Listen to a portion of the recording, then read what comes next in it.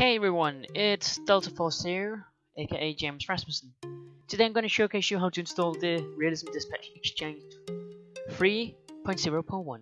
So let's get started. So to start up with, you want to head to this. You want to download it from either GTA5.mods.com or lspdfr.com.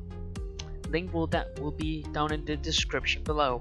So let's continue. After you've downloaded the mod, you will be directed to a media file page where you will download the mod itself.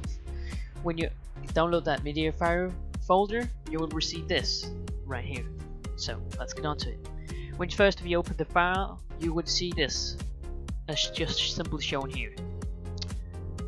This, when you go into all the files, you will have everything, max configuration, everything you will need to know. You can feel free to read the readmes. You can pause the video and read them here, or you can do it yourself. This is the temp folder. This is where, if you have one to do, this is when you sample. This is the normal readme, which gives a link also how to install it. But we're not going to take that. We're simply going to go to this folder. So this is the mod folder itself. What you can do is you can open your OpenIV, go to Windows if you're running on that, or either a PS4 or an Xbox to be correct.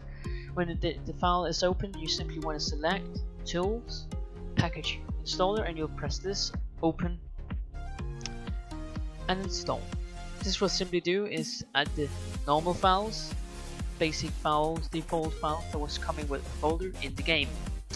So if you want extra additional mods to come on, you simply have to go to this IDE installer.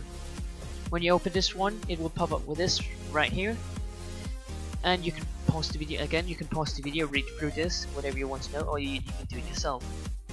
Moving on, currently we have the RDE add-ons. This is the Federal Law Edition. We have the Sheriffs of Blaine Edition, and we have the Emergency Edition.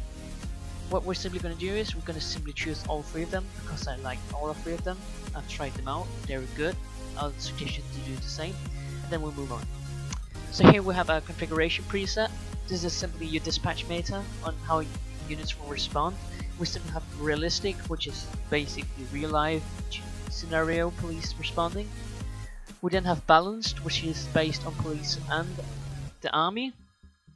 We then have balanced no army, which is basically police and SWAT.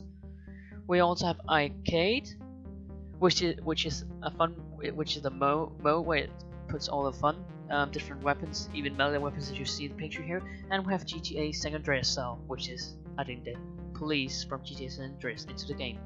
So what we're going to simply do now, I'm going to choose realistic because I like that, and we're going to move on.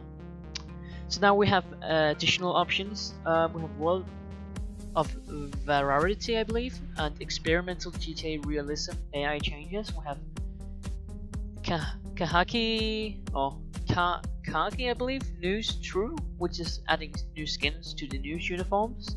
We also have no flashing headlights, which basically move every flashing headlights from every vehicle. We also have the LSPDFR section, of course.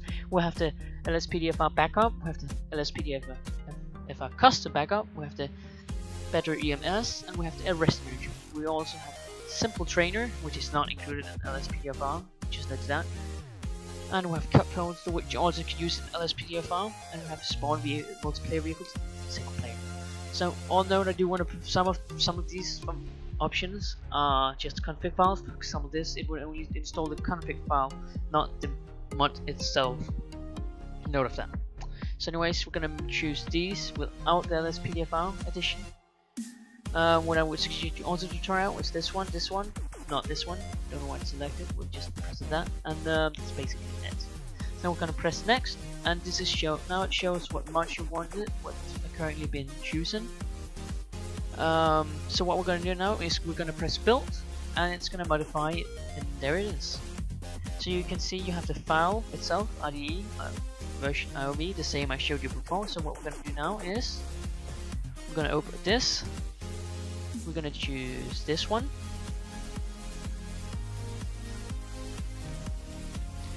and we're going to go to package installer and this one and open.